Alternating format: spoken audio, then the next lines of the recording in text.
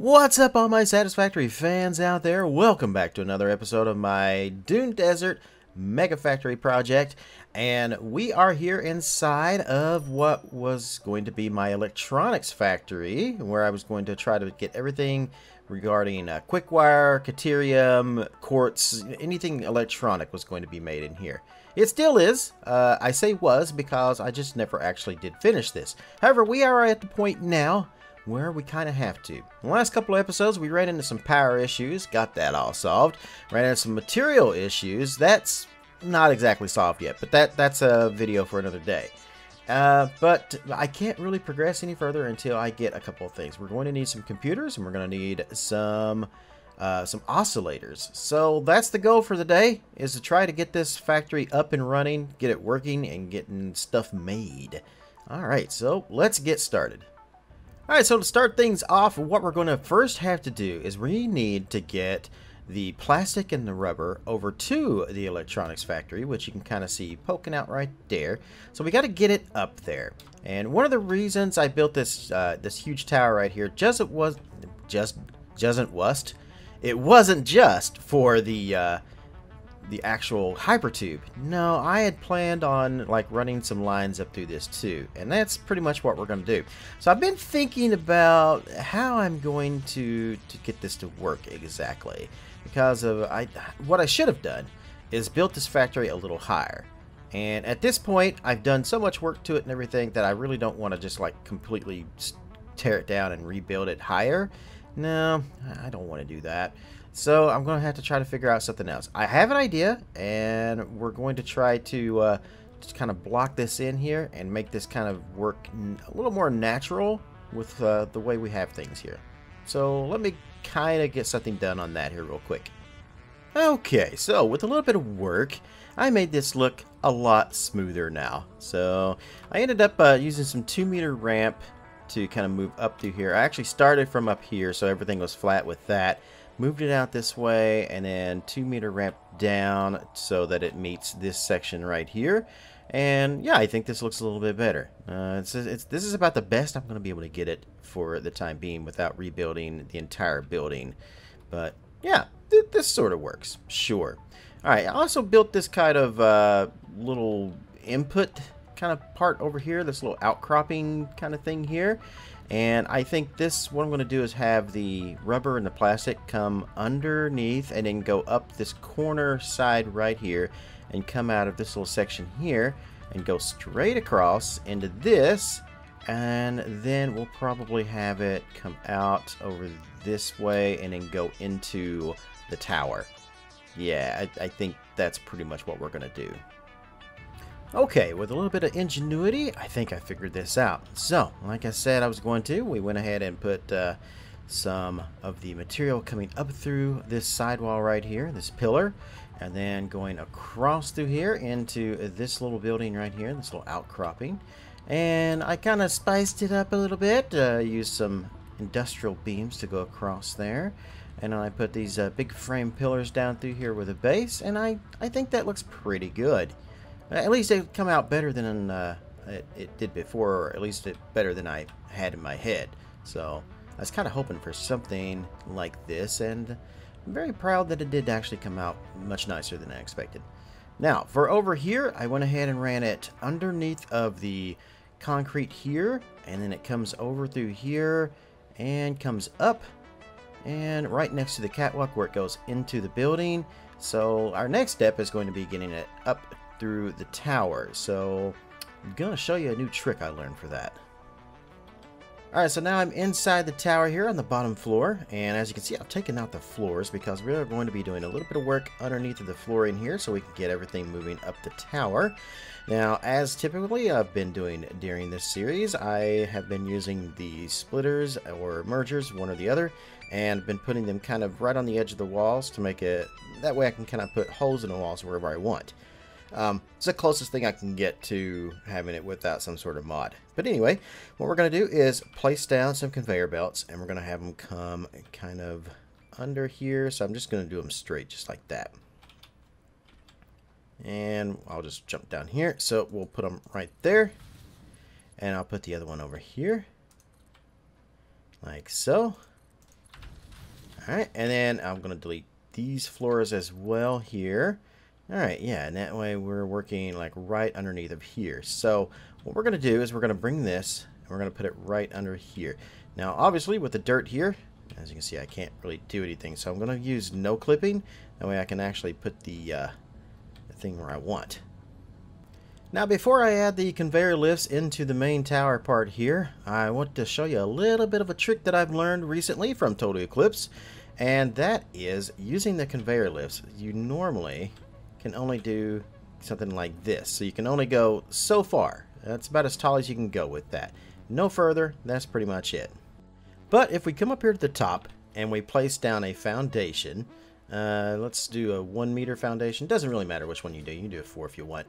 And then we place a floor hole in here like so. Right. Okay. And then we go back down to the bottom. And then now that we're down here at the bottom, all we have to do is just place our conveyor belt pretty much exactly where our hole is at the top, like that. And then we just can connect straight up to it, like that. Now, I find that to be pretty cool. It allows us to stretch out the conveyor lift a lot further than what it will normally do. Now, you can't go from the top down. That it won't allow. But you can, if you're down here on the bottom, all you have to do is just click on it, and look, it just goes right into it. That's pretty sweet. Alright, now with our conveyor lifts posted exactly where I want them, all I have to do now is just finish up running our conveyor belts. So we will run them over to, let's see, right there looks good, and then in, and then over here this one should work just fine, and I just have to post it right to there. Yeah, there we go. Alright, perfect. Now we have both the plastic and the rubber going up the first part of our tower. Alright, so I've got our conveyor belts running up the tower now, and I've even got them going underneath of the catwalk over here to our other tower, where they will then proceed to go back down and over to our electronics factory over there, which you can see I've kind of already started a foundation for over here. And yeah, so this is looking pretty good. What I might end up doing is maybe taking some small pillars, some of the frames, and then kind of running them across through here to kind of give it a little bit more framework, I should say, a little bit more sturdiness, or at least make it look like that. It's not like it's going to fall apart on us or anything. Alright, so the next object is going to be running it down and then over through here, but we need to work on the actual factory down here first and figure out where all of our machines and stuff are going to be going. Alright, so I took a few minutes to kind of figure out how we're going to do the belts here, and it's a little bit complicated, but I got it to work. So we're going to have the crystals coming up on two sides, here and here, since we're making those down there. So those will come up on their own belt to run each of these. And then the AI limiters, since we only need 2 of those for like each machine, we're going to run those on just one single line right up the middle. So they will come up through here, hit the splitter. This splitter right here will send it under and up to each machine on each side. And then, like I said, the quartz crystals will have their own. Now we're going to need rubber as well, and since the rubber is coming up through here, I'm thinking we'll bring that down from above. So we'll have one on each side here, right in the middle of each machine. Bring that down. That will go down and into that splitter, which splits it into each machine. And I ran some catwalks up through here on each, well, I'm going to do it on each side. And that way we can kind of, let me just jump over here. There we go. Alright, so we can kind of come in here, and we'll have all of this down in here. We can see all of our lines and stuff moving. Well, we won't be able to see the rubber, but that's fine. I don't want to see the rubber. I would like to see the crystals and the AI limiters moving through here, though. Yeah, so that's kind of how this is going to work, and I think I did a pretty good job of solving how the conveyor belts will work here. Next, I just have to go ahead and actually finish building all of this out. Alright, so here you can see things are finally coming together. We are getting most of the lines and stuff put in here. Kind of completed a lot of these here for the manufacturers. Yeah, I'm liking this, but now the next part is going to be getting the materials that we need up here. So I'm making quartz all the way down here at the very bottom. So let's head down here. Alright, and as you can see, all of the looks like cupcakes from here, doesn't it? Kind of looks delicious. Don't eat the quartz though. Anyway, so we have all the quartz kind of coming in here, and it's being made into the quartz crystals. And I then went ahead and I put a conveyor lift going down, so the output of the crystals, as you can see here, is going down underneath of the floor here into these mergers, which then go into each line. Same thing for the other side here. And then it's going to go up to this next layer right here, right there. And then from this point, it goes up to those. So I just have to finish this line right here. So we'll connect one down here, and then we'll run down here. And I don't know if this will be long enough. Newsflash, it wasn't long enough, and I had to run another line coming down through here all the way down to this point, take out a piece of the floor, put it in there. But there we go. Now that should connect. And we should see the quartz coming through here. Yep, there we go. Look at them go. Heading up that way. Heading to their new home and the machines above. I just got to do the same thing over here on this side now. Alright, now we got the quartz coming up. So the next part is going to be the AI limiters. So I got to figure out how we're going to do that. The AI limiters, if I believe I have them set to being made down here. No, that's circuit boards. Yes, alright, so these first 4 machines on this floor are going to be making the AI limiters, which means I'm not sure exactly where we're going to send our circuit boards when those get made, but it's fine, we'll figure this out as we go. So as I take a look at how I have the machines currently, this is actually going to work out for the better, and is pretty much didn't really plan it this way, but yeah, it's totally going to work out. So what we're going to do is we're going to take and put a merger right here in the middle between these 2 machines, and right here in the middle between these 2 machines, like so. And then if we run that up through there, like this, we'll just say these things right here, and we'll run that to that. Like so. By doing that, we open up down here on these sides, so we could do something kind of like this by running the lines up and up this way on each side. Then we can run it up here, because this is going to go to, we're going to need these circuit boards for a computer manufacturing process. So yeah, this is actually totally going to work. Didn't really plan it this way, but yeah, this will work. Alright, so next we go down here and we just finish these off down here. Alright, so now we have all the parts that we need coming down through here except for the rubber. So that's going to be coming along the top down through here. So we'll probably need to work on that next. For our rubber and our plastic, I decided to go with a stackable solution here.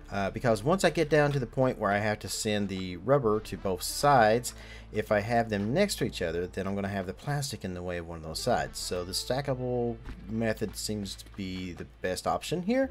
So what I'm just going to do is I'm just going to run the rubber down through here for now.